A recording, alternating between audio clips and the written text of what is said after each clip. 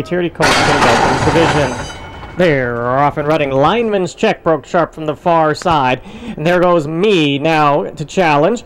And down along the rail and Loud and Proud. It's Loud and Proud and then Me. Outside, we have the team of KEYSON and Call waiting. And then behind that, Baron's Boy.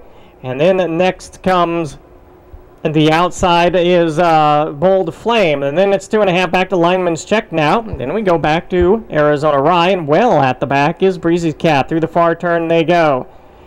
And we have a battle up front between the teammates, KEYSON and Call waiting. KEYSON leads the way in neck. Call waiting, trying to keep up with him as KEYSON's beginning to open up.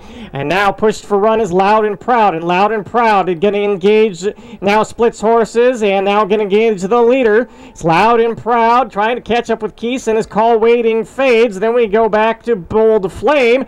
They come down the stretch. Still KEYSON continues to find enough. Loud and Proud used a lot of energy just to try to get up to second. Then we have Call waiting as they approach the 16th pole. It's still KEYSON in front. Call waiting coming back, trying to take second now from Loud and Proud. It's going to be KEYSON to win the Arizona Breeders' Futurity Colts and Geldings division from teammate Call waiting. Well, I worked with him a couple weeks ago, and he worked really good, and I thought maybe come back good. I thought he'd be a real competitor in the race, so I was pretty confident in the horse, and he ran his butt off today, so I was really impressed.